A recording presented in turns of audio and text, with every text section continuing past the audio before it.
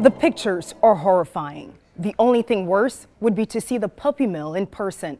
In just 3 months, law enforcement has rescued more than 1,200 dogs from deplorable conditions. Yeah, and it's put a strain on shelters and foster homes.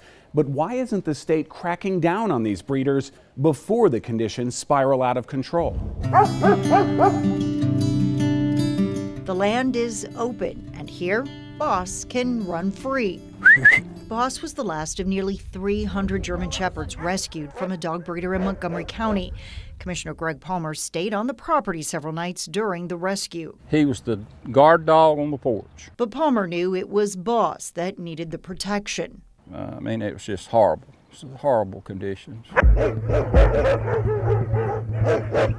Months before Angela Powell, the owner of Halo German Shepherds, was arrested for cruelty to animals, concerned citizens in 2 counties repeatedly called animal control, law enforcement, and the Department of Agriculture to demand better care for the dogs. There were several times I thought, oh, the cavalry's coming, they're coming. Did they come? No.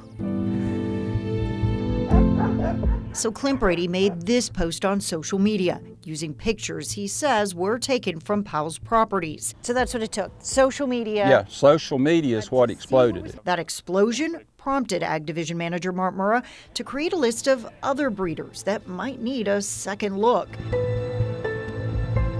2 months later, 700 dogs were rescued in Berrien County. Dogs stuffed so tight in cages, several learned to sleep standing up. I think we're holding them accountable as the best we can as the rules are written. But it's those rules that are now under scrutiny. Is there anything that makes you feel like, though, this problem has been solved? No. It has not been solved. In 2017, there was a jump in the dog population at Halo. An inspector with the Department of Agriculture reported problems with drainage, causing some dogs to live in mud filled with feces. Others had no shade. In 2018, a complaint brought inspectors back. The number of dogs had more than doubled. There were now accusations of dogfighting, animals being beaten with a shovel, and dead dogs left to decompose on the ground. The animals were ultimately taken out of that situation. But again, it took more than a year from the time the problems were noted to when the animals were removed from that situation.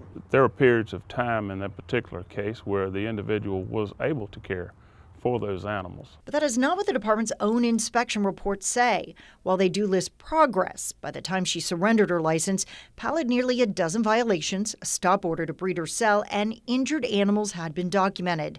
The Agriculture Department did appeal to local law enforcement, but to the sheriff and district attorney, the matter didn't seem urgent. They're misdemeanors. A misdemeanor is like a speeding ticket. No teeth in the law, no keen eye to the problem, and no prosecutors willing to bite. There was a civil suit. Powell's parents owned some of the land used to house the dogs, and they wanted them off.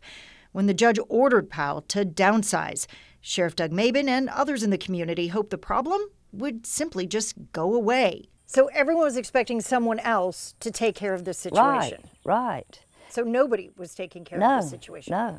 But Angela Powell didn't get rid of the dogs. Instead, she bought some land about 20 miles away and she started to move them. The dogs were tucked in the trees away from the road, making them difficult to see. And in this body camera video taken during a visit to that land by the Candler County Sheriff's Office, Powell says the dogs are hard to hear. It's just far enough away from everybody that they don't bother anybody. Right.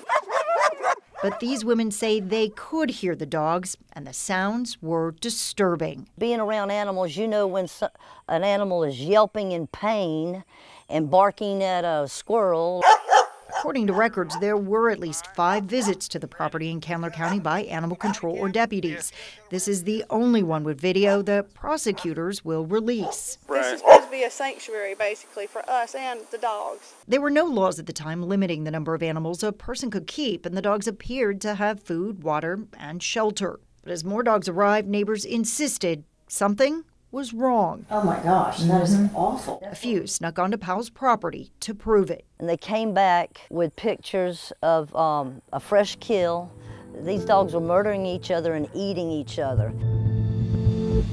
We immediately recognized that this was a case of felony animal cruelty. Was there food? Was there water? There were feeders Did they have food in them? They did not have food in them. Animal law attorney Claudine Wilkins was in Montgomery County and helped with the rescue. She says the Department of Agriculture needs the authority to continue monitoring breeders that lose their license. Remember, Powell was ordered months before her arrest to stop breeding and selling puppies. But Wilkins says she didn't. When we arrived, there were male and females inside cages, intact, allowed to breed. There were mothers with puppies, mothers that were pregnant, definitely still breeding. We tried to talk with Powell about the allegations, but she had nothing to say. He's on patrol. Commissioner Palmer hopes animal advocates, though, don't stop talking. I've really lost a lot of confidence in the system. But he hasn't lost confidence in Boss. Boss, I know he's happy. There's no doubt in my mind. Rebecca, the Department of Agriculture seems to be on the front line of this. What are they doing about it? They have created a position to focus on training, hoping to help local law enforcement and animal control better understand how to spot animal cruelty, as well as show why it's important to prosecute these cases.